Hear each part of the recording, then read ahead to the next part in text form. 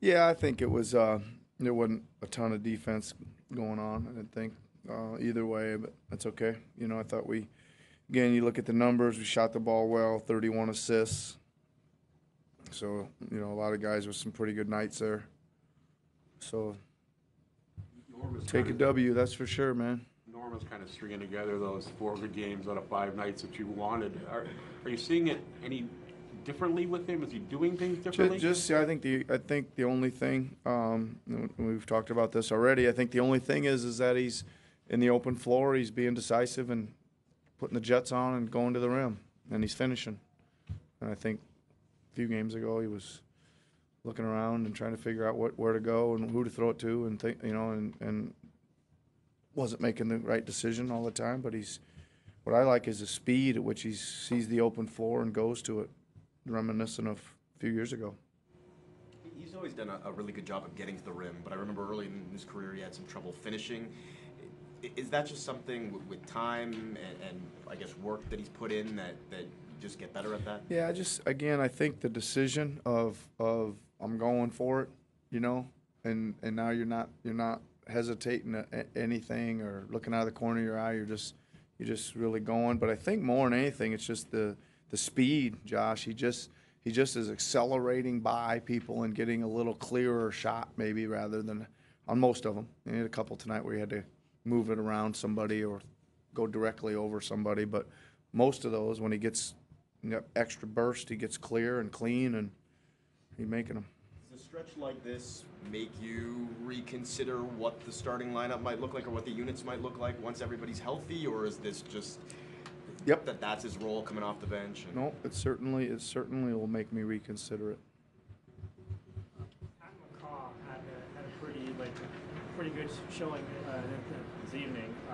What did you see from him in the 20, Yeah, 20 minutes? Again, he got some fast guards out there, so we need some speed. He's always a impactful player defensively, and even though he's maybe not the greatest offensive player in the world, he's still a smart offensive player. He'll cut, he'll make the right pass. He's a good passer. Nice to see him knock down a couple tonight because he really put in a lot of work this summer on his shooting, and again with the in and out with the injuries, he hasn't had real chance to get into some rhythm. So it's nice to see him knock him down. He's good. I just like his overall IQ and his athleticism and his defensive prowess. Is he the kind of player who can you look upon who can always impact the game even if it isn't necessarily showing up in the box score? For sure. Yeah, I think that's a good way of putting it. He goes out there and plays well. Even the other night, I think he was 1 for 7. Right, that's one of my favorite nights when I say 1 for 7 and he had a great game, and he did. He's impactful and he's experienced now. Right, he's been around a little bit and he's played. I think he started in the finals at least once, so he's got 3 rings.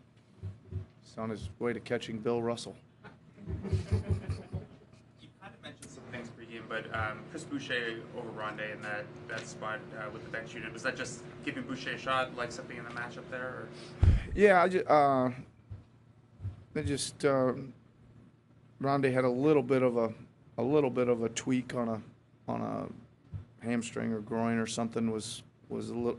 He did participate in practice yesterday, but it was kind of iffy going in, and just enough of a reason to give me a chance to go ahead and let Chris run out there. I'd really like to find a role for Chris. I think he's played with great energy, and seems to always block a shot and make a 3 as soon as he steps on the floor or when he steps on the floor. So it's again, I'd like to find a chance to play him a little bit more if I can. So we'll see how I can figure that out coming up.